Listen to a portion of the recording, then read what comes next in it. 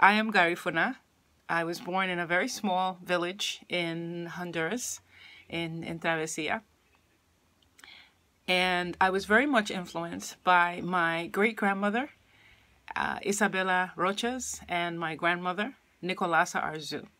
Our healing practices are spiritually based, and everything that we do, making medicine, harvesting plants, planting them, communing with the earth, fishing, everything includes some sort of healing ceremony and some sort of invocation of the ancestral spirit. So we don't work alone in anything we do. And even if you are physically alone, you know from the bottom of your soul that you are not, that you never walk alone, because you have all of these ancestors with you. So our ceremonies are many, and they involve different rituals, which I will talk about further on in this series when it becomes appropriate. But for now, I just wanted to give you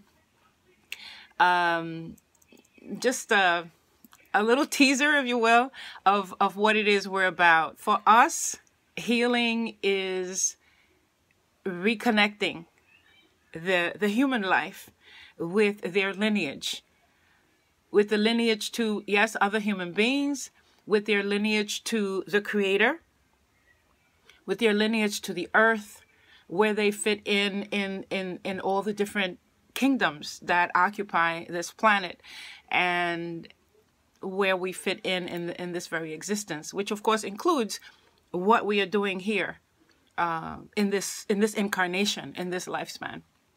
So what a healer does, to consult with the ancestors to find out what it is that the flaw is, like what's missing, and then get the wisdom and the knowledge, all the information we need from the field of the ancestors to know what we have to do. So being a healer isn't just something that comes out of your mind. We can't go around just touching people and making it up. Everything we do, we have to consult with the ancestors. We consult with them as to what the cause of the ailment is. And we also consult with them as to what the remedy is.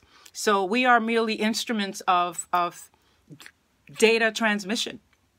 We're just transmitting this data. So that's what I do. That's what I learned to do. That's what I was born to do, and I do it willingly and joyfully, and I want to share it with you. So exactly who are these ancestors? We all have different definitions, and I don't know what you've heard, and I don't know if you've heard this before, but from our perspective, the ancestors are the two people who produced and introduced the necessary genetic material at precisely the right time, under the right circumstances for you to be here today. You got that? Two people. So, how many ancestors do you have? Let's try to solve this mystery. So, who are the ancestors? The ancestors are the descendants of the two people who had to come together at the right place at the right time to exchange the necessary genetic material for you to be here today. So welcome.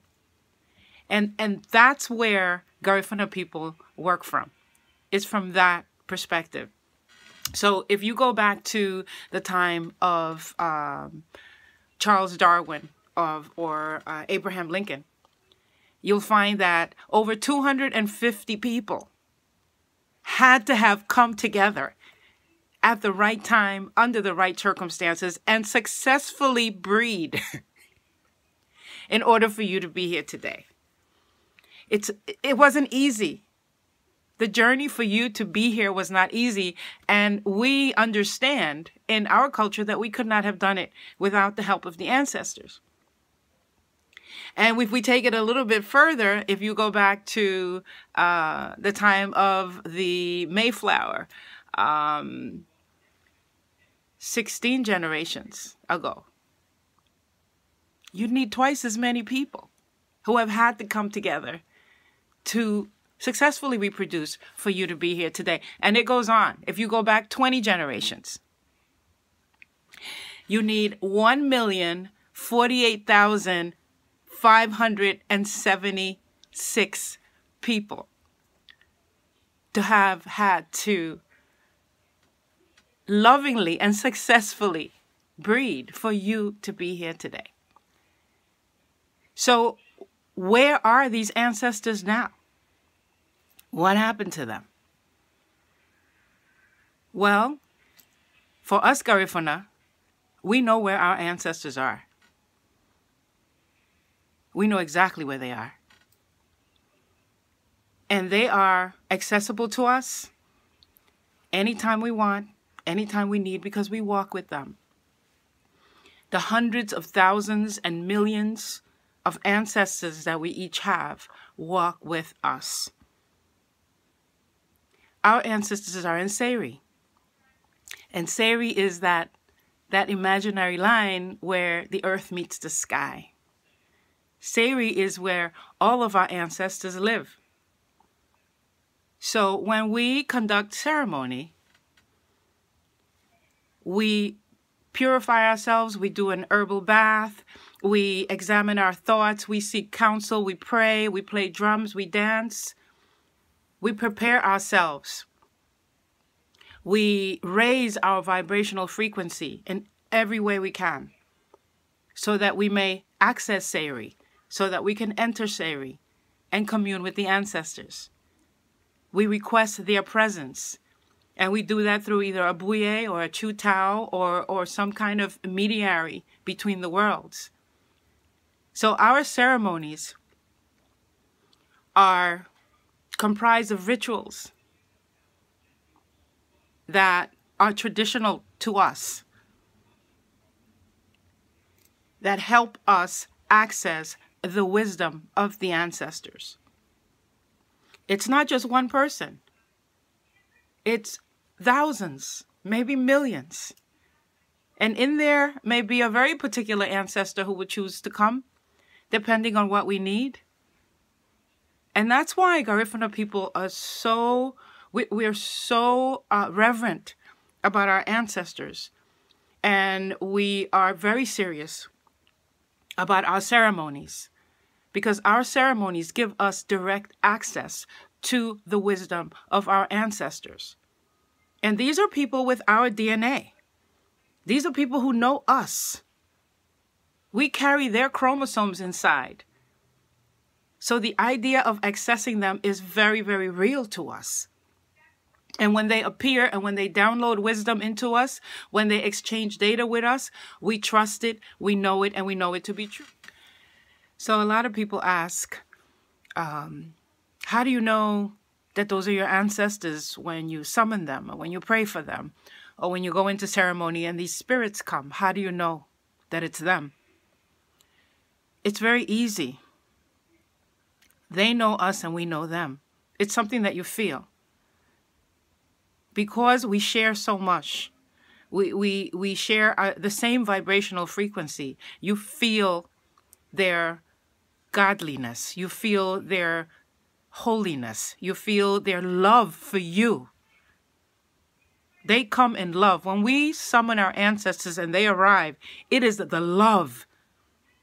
It is the love. It's the vibrational frequency of the love that tells us that it's them. So there's no way of mistaking it, because everything we do is in loving energy. Our ceremonies bank on loving energy, and that's our only clue. And when they arrive, when the ancestors arrive in a dugu or in a chugu, or even if they just come to us in dream time, what we feel when that connection happens, that love that you feel, it never leaves you. It never leaves you. It can last you for years. So yeah, we're not bothering them every day and all the time.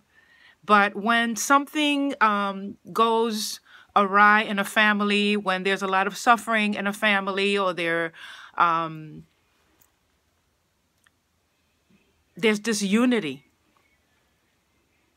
We call on the ancestors. We perform ceremony. And it's the love that we open ourselves to. It's the love that they bring that just dissolves all of the division and brings us back together. And can you imagine, there was a time when our spiritual tradition was frowned upon, where they called it demonic. They called it everything that was not of God, and I cannot think of anything more godly than love, especially that love between people, between relatives, between families. In giving up our spirituality for other traditions, we have given up so much. We have opened up the doors to unknown sufferings. It's horrible stuff. And that's why I wanted to share with you who we are and what we do, because there may be still people out there, some people are even Garifuna themselves, who have been convinced that our spiritual tradition is not of God. And you couldn't be wronger. Because anything that is of love is of God. And that is what our ancestral tradition is about. Communing with the ancestors is opening up our lives to the type of love that heals everything.